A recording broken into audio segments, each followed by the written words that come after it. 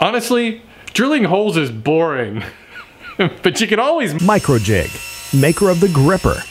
Work safer, work smarter. A drill press is a real handy tool to have in the shop. Unfortunately, most of them aren't designed for woodworking. You get this small round table that doesn't offer any support for long boards, and it's difficult to set up for drilling repeated holes.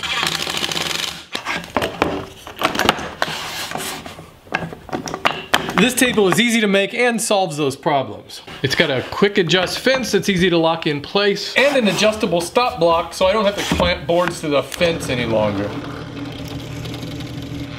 I'm gonna start by cutting out 2 strips for the fence.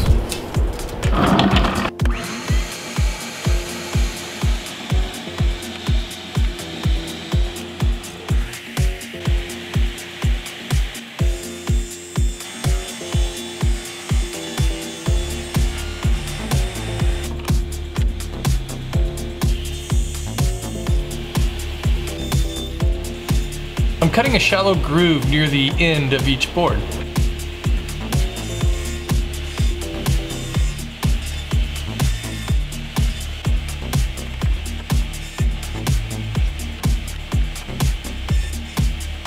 Now I can glue these 2 pieces together with the slots facing each other.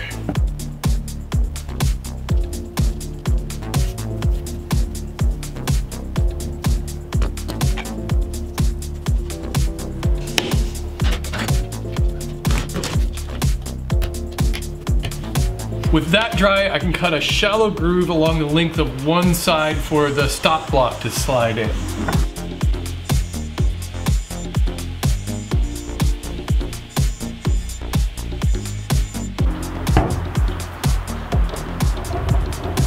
I'll glue this thin piece of plywood to the face. I want to try to avoid getting any glue inside that groove.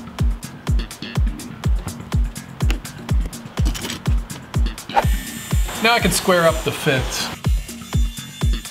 I've raised my blade up just high enough to cut through this thin layer of plywood to complete the T-track.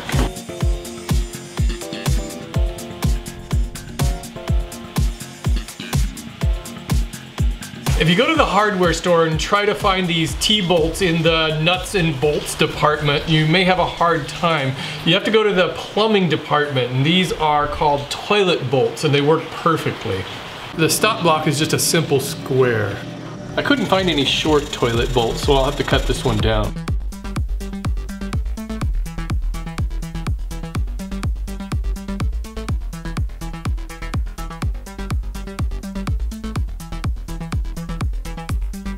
I've got a couple of pieces of scrap hardwood. This is oak that I'll glue together for the clamping mechanisms. You could probably use plywood for this too, but I like the extra strength of the oak.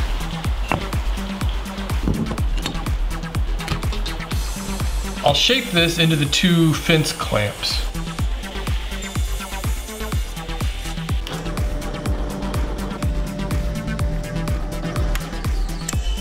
These clamping blocks should clamp a little tighter if I cut a shallow angle on the gripping end.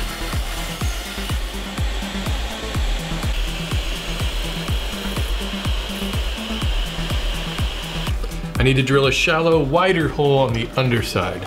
I'll use epoxy to glue the heads of these bolts into those holes.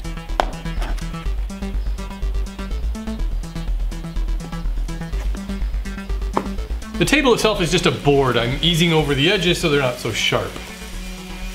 I'll screw the top in place using lag screws. I need to be careful how I position this table. If I put it all the way to the post, there won't be enough room to crank this handle. Applying some paste wax will help the fence slide a little easier and provide some protection for the top. These clamp blocks will slide into that hole. I'll add a washer and attach it with one of these star knobs. Most hardware stores sell these, or you can buy them online.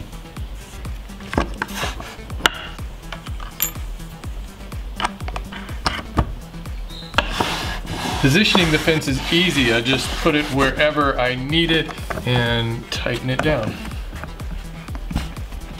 Whenever I need to use the stop block, I can just slide it into place and lock it down. Sometimes when you're drilling a lot of holes and using a stop block, sawdust can collect in this corner, preventing the wood from accurately butting up against the side of the stop block. So what I've done is on 2 of these corners, I've added this little chamfer, a beveled edge there to prevent the sawdust from collecting in that corner.